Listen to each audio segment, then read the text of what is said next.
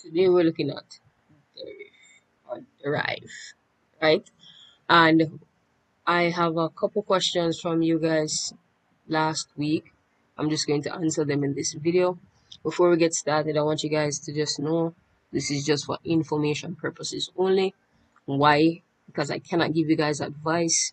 This is trading. Trading is risky, and you must operate at your own risk, right?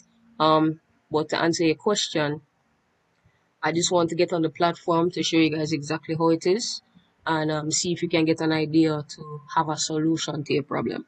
Okay, so with that said, please guys, I'm just asking for your support to just subscribe to the channel, you know, so that we can, or information can get out there to help more people, and join the Telegram group as well. All the links will be in the bio, and you guys can always reach out to me. Whatever answers I find for you guys, I'll definitely share it with you.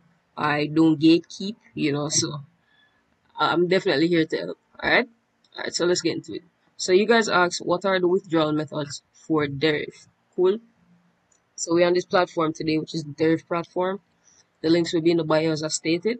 And you guys can see there are certain credit and debit cards that are not allowed. Let's look at them. Okay?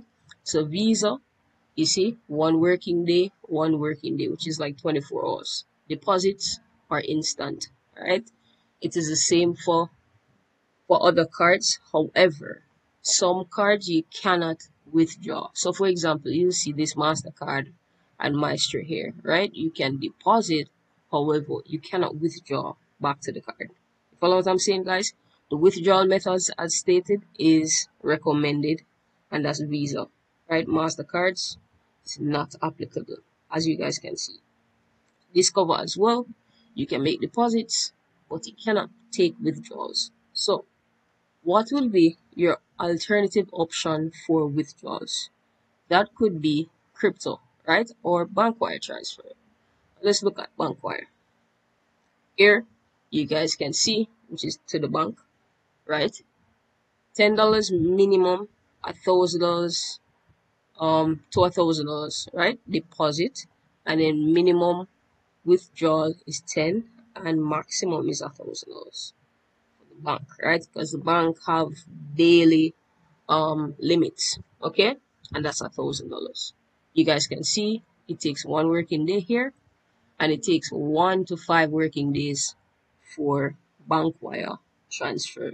Okay, that is how it works. So there are other options here. You guys can explore it yourselves. I just want to show you guys the basics, right? So for example, you don't want to do the bank wire transfer, you want to do cryptocurrency. Let's look at what is available. The deposit is no minimum deposit, but here we're not seeing withdrawal availability, right? So let's go down to off ramp, on ramp, and you guys can see the crypto details here, right? So as we know, the famous Bitcoin is a little bit more expensive. If you want to go to the Bitcoin route, you can. Minimum and maximum deposit, $20 minimum, $1,000 maximum, right? Withdrawal, 1 working day, which is 24 hours. So as you guys can see, as usual, we know this, that crypto withdrawals are a little bit faster. Withdrawals to card are faster, usually same day, 24 hours, right? If you're doing bank wire transfer, it usually takes 1 to 5 business days, right? So let's look at a cheaper coin.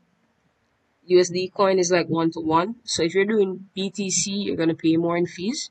If you're doing USD coin, you're going to pay less in fees, and it takes 1 working day, right?